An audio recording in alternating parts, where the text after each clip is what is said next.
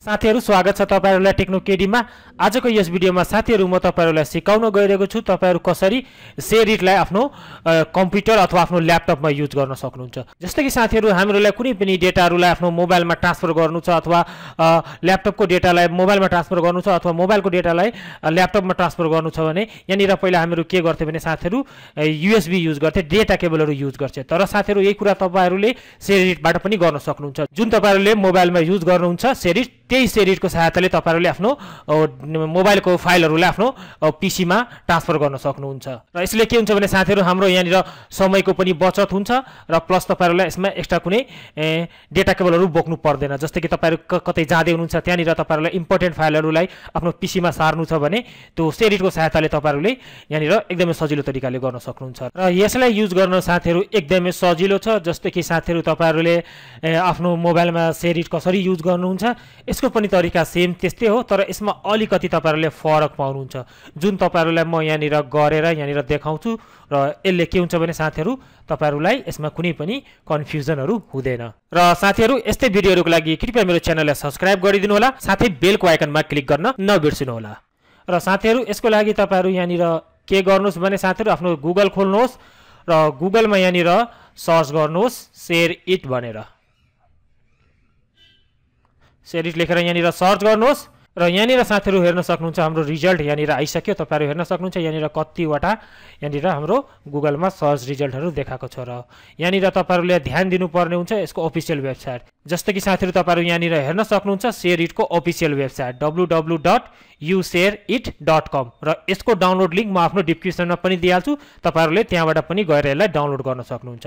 Simply तपाईहरु यहाँनिर के गर्नुस् भने साथीहरु यसलाई ओपन गर्नुहोस्, यसमा क्लिक गरेर र तपाईहरुको अगाडि यहाँनिर शेयरिटको अफिसियल वेबसाइटको इन्टरफेस यस्तो खुल्छ। तपाईहरु यहाँनिर हेर्न सक्नुहुन्छ साथीहरु यहाँनिर तपाईहरुले एन्ड्रोइडको लागि पनि पाउन सक्नुहुन्छ र आइओएस को लागि पनि र विन्डोज फोनहरुको लागि पनि र विन्डोज कम्प्युटर र म्याक अपरेटिङ सिस्टमको लागि पनि। जस्तै कि तपाईहरुलाई यहाँनिर जुन सिस्टमको लागि चाहिएको छ त्यो तपाईहरुले यहाँबाट चुज गर्न सक्नुहुन्छ। जस्तै कि तपाईहरु म्याकमा युज गर्न चाहनुहुन्छ भने त्यसको लागि पनि डाउनलोड गर्न सक्नुहुन्छ र विन्डोजमा युज गर्न चाहनुहुन्छ भने त्यसको लागि पनि डाउनलोड गर्न सक्नुहुन्छ। जस्तै कि साथीहरु म यहाँनिर विन्डोज 10 अपरेटिङ सिस्टम युज गरिरहेको छु। सिम्पली म विन्डोजमा क्लिक गर्छु र हाम्रो अगाडि यहाँनिर एउटा यस्तो इन्टरफेस खुल्छ र सिम्पली म यहाँनिर स्टार्टमा क्लिक गरिदिन्छु। अब साथीहरु तपाईहरु यहाँनिर हेर्न सक्नुहुन्छ हाम्रो यहाँनिर डाउनलोड हुँदैछ। तपाईहरु यहाँनिर हेर्न सक्नुहुन्छ यो र यहाँनिर साथीहरु तपाईहरु हेर्न सक्नुहुन्छ यसको साइज पनि एकदमै कम छ र यसको साइज यहाँनिर दिएको छ 6 MB मात्र यसको साइज रहेको छ र यसलाई तपाईहरुले एकदमै सजिलो तरिकाले यहाँबाट डाउनलोड गरिहाल्नुहुन्छ।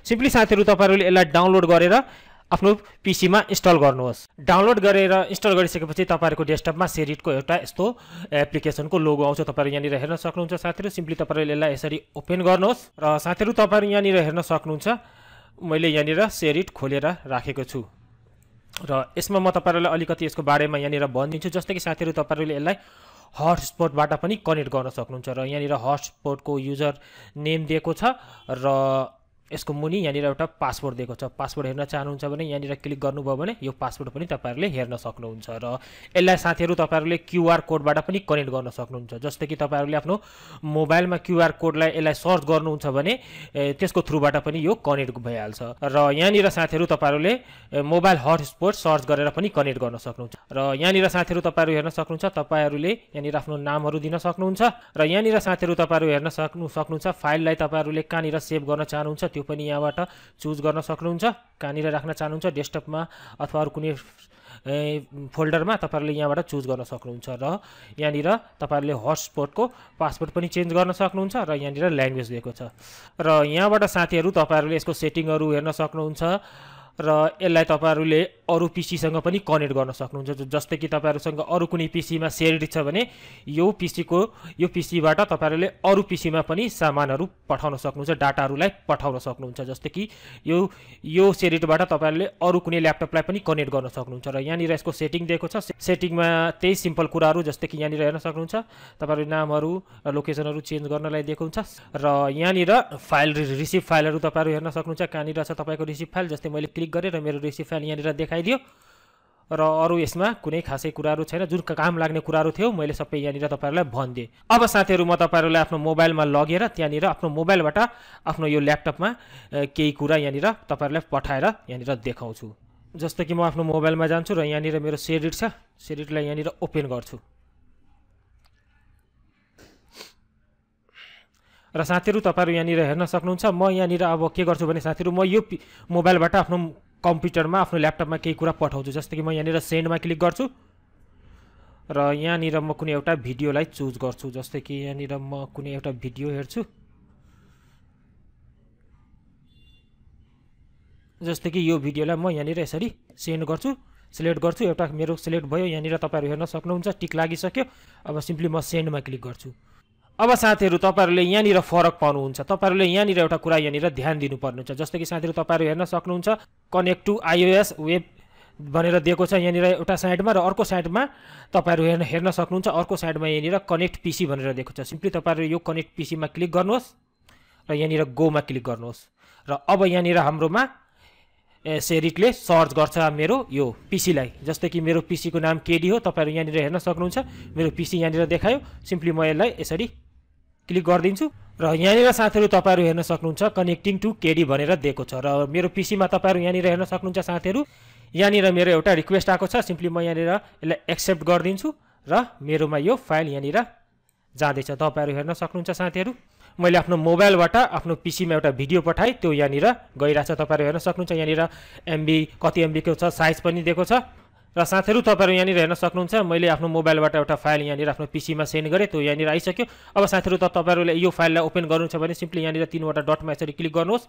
अनि सिम्पली तपाईहरुले यहाँ यसरी क्लिक गरेर यहाँबाट तपाईहरुले यसको लोकेसन पनि हेर्न सक्नुहुन्छ। जस्तो कि यो फाइल मेरो यहाँनिर यो आइसक्यो मैले जुन अहिले सेन्ड गरेको थिए। यस्तै तरिकाले साथीहरु तपाईहरुले आफ्नो मोबाइलबाट आफ्नो पीसीमा सेरेटको सहायताले तपाईहरुले कुनै पनि डाटाहरुलाई ट्रान्सफर गर्न सक्नुहुन्छ।